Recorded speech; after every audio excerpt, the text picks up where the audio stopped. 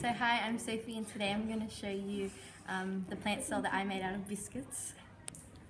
So this is my plant cell. So around the border here we have the cell wall, and the cell wall keeps the shape and structure of the plant. This red part all around the cell is called the cell membrane, and the cell membrane allows substances in and out of the cell. This big yellow part in here is known as the vacuole, and it acts as a storage unit for all the food and the water of the cell. This orange part here, this is the nucleus. It has the major function of the cell as it acts as the brain of the cell because it controls what happens within the cell.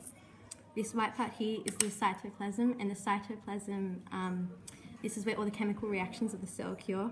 And these little green circles around here, these are chloroplasts. Chloroplasts contain chlorophyll, which is a green pigment / dye, which is necessary for the process of photosynthesis. And this is my plant cell.